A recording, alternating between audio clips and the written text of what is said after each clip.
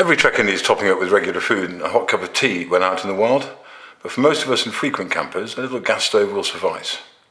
But I won't deny that nothing beats a real fire for a focal point around a cosy campfire.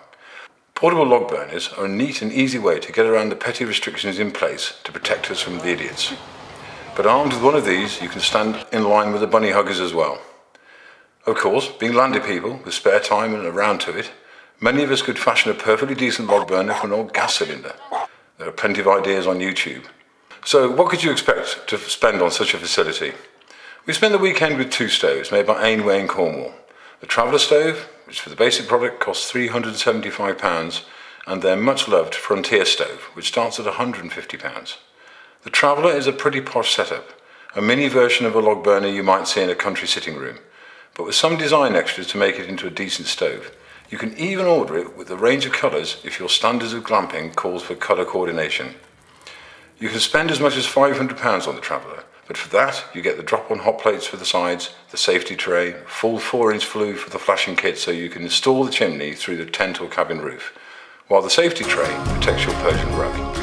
The more muscular construction not only makes for a more aesthetically pleasing stove, it also means that you can burn coal and stay cosy in your ute well into the next ice age. On the other side of the design, the Frontier gives away its origins as a humanitarian aid product. The Frontier stove entered service as a lifesaver product, designed to be used in disaster zones, and it can still be seen in operation around the globe, and at Land Rover shows, of course. The Frontier stove is more cooker than heater, but neither role is significantly compromised by the ingenious design, which allows the entire thing to be packed within itself and then into a bag. They will sell you a decent bag for the stove for an extra £20. Bagged up, the kit weighs a little over £20 and takes less space than a large tent, all compact enough to be always on hand.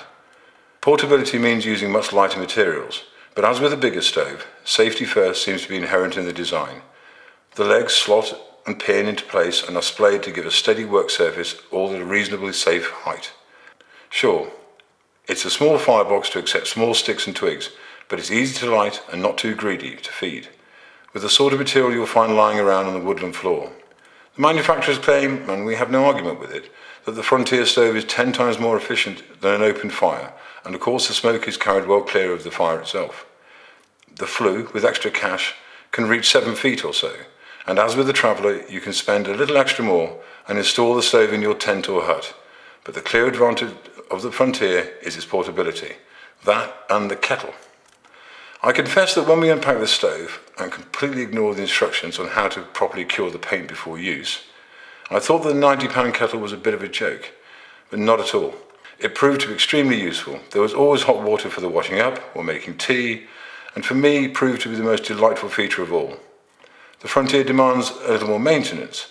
The narrow flue will need regular checking and cleaning, and it won't love you for being left to rust. But for £240 with the kettle, it's money well spent and a gift that will last her for years. Both products are available now from Anevay at anevay.co.uk or by clicking the link below.